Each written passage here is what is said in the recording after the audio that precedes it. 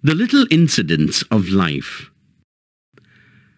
A little incident has always been able to brighten my day, and fortunately, I have the kind of job where things happened. There was that letter from the Bramleys that really made me feel good.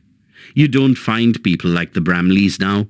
Radio, television, and the motor car have carried the outside world into the most isolated places, so that the simple people you used to meet on the lonely farms are rapidly becoming like people anywhere else.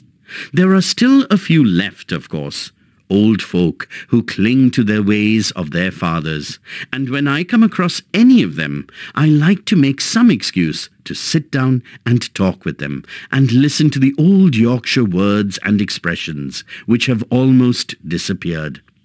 The Bramleys were, in some ways, unique. There were 4 of them, 3 brothers, all middle-aged bachelors, and an older sister.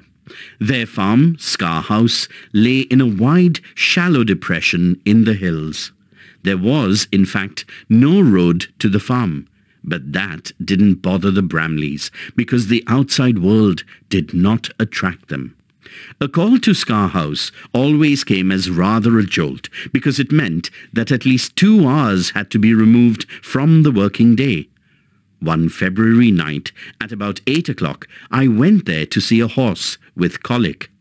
After 20 minutes of slithering in and out of the unseen puddles and opening a series of broken string-tied gates, I reached the farmyard and crossed over to the back door. I peered through the kitchen window and saw in the interior, dimly lit by an oil lamp, the Bramleys were sitting in a row. They weren't grouped around the fire, but were jammed tightly on a long, high-backed wooden bench which stood against the wall. They were not asleep, nor talking or reading, or listening to the radio. In fact, they didn't have one. They were just sitting. I stared, fascinated, and it occurred to me that this was probably a typical evening for them. A month or 2 later, I discovered another side of the Bramleys when they started having trouble with their cats.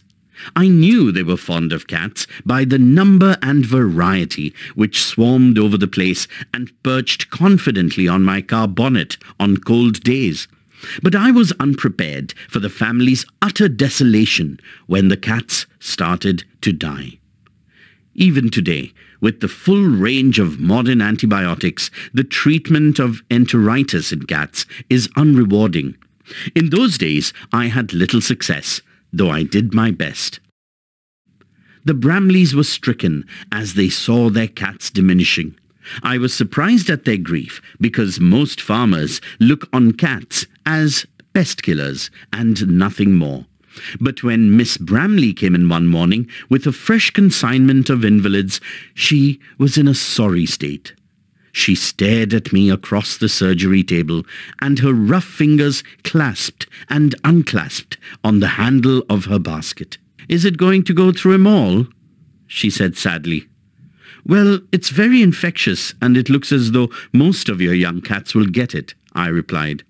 For a moment, Miss Bramley seemed to be struggling with herself.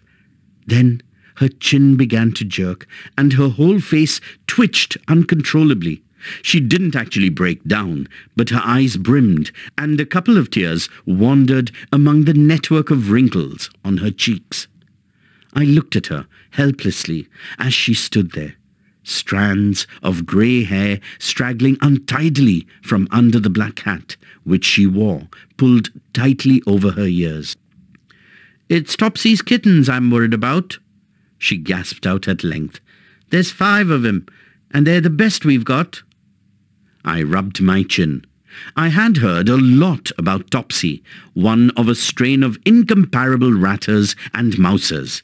Her latest family were only about 10 weeks old, and it would be a crushing blow to the Bramleys if anything happened to them. What could I do? There was, as yet, no protective vaccine against the disease. Or, wait a minute, was there?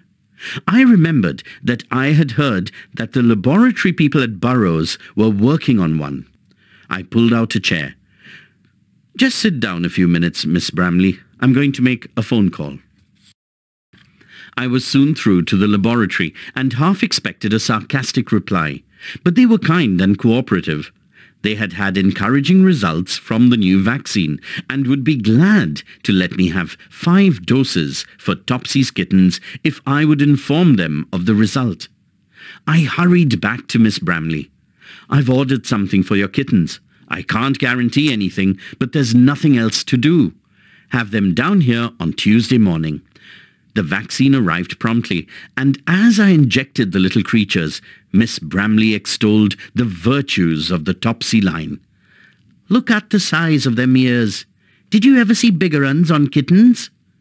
I had to admit that I hadn't. The ears were enormous, sail-like, and they made the kittens' pretty little faces look even smaller. Miss Bramley nodded and smiled with satisfaction. Aye, you can allus tell. It's the sure sign of a good mouser. The injection was repeated a week later. The kittens were still looking well. Well, that's it, I said. We'll just have to wait now. But remember, I want to know the outcome of this, so please don't forget to let me know. I didn't hear from the Bramleys for several months, and had almost forgotten about the little experiment, when I came across a grubby envelope which had apparently been pushed under my door. It was their promised report, and was, in its way, a model of conciseness.